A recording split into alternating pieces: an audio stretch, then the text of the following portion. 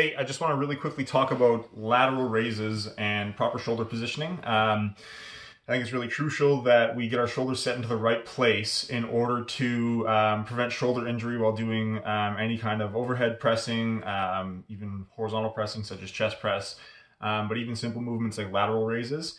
If we don't get our shoulder set in the right place, we can actually really tear that shoulder joint up in between the bone that runs right here and your shoulder joint, right? Your rotator cuff and all the musculature back here can get compressed between there. And that's what typically causes rotator cuff tears or partial tears or fraying, etc. So when we talk about doing lateral raises specifically, I want to talk about how we can set the shoulder back into external rotation to set it properly into the joint so that you're not setting it up into the acromion ridge here, which is that bone. Anyways, so so we can do a couple things. First of all, when we do a lateral raise, the attempt is to hit this muscle right here, right? Your medial delt. And when we do them standing straight up, we have to tilt typically do them, neutral or even thumbs down. You might have heard like pouring the pitcher and doing lateral raises that way. So when you do that, so again, this is the muscle that we're aiming to hit. This puts that muscle in a line of pull, right? We can see that right here. As we do this, that muscle is the muscle being worked.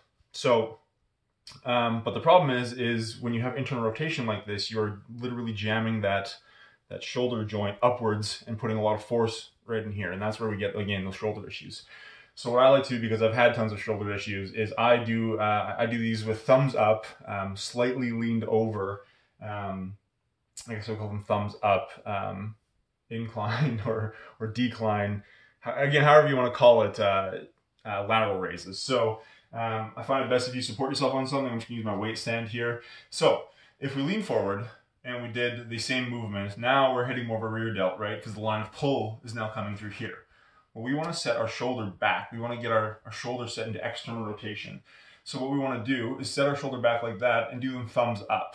So what that now has done is still allowed this medial delt, the middle of your shoulder, which you're aiming for, to get hit in this range of motion. You can see it right there that now this muscle is the main line of pull.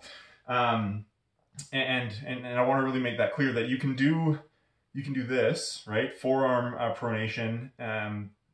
What's the other word for that? I can't think of it right now. Anyways, you can twist this independently of twisting your shoulder. So we want to really make sure that you're actually setting your shoulder back into place, right? That's the goal here, is to set your shoulder back through external rotation. You could kind of think about it like trying to put your shoulder blade down in your back pocket. So anyways, you get into about a 15 or 20 degree angle, you set your shoulder blade back, and that is how you're going to do your lateral raises, right? And you can do them more thumbs up too, right? The more that you do them thumbs up, the more that you're going to get that clearance in your shoulder where everything moves really nice, you're not worried about pinching anything, and you're still hitting your medial delt there. So you just do them like that, and that will hit that muscle without putting any strain, or maybe that's not the right way to put it, but is a safer movement for your shoulders. So try that out and let me know if that helps you with your lateral raises, okay?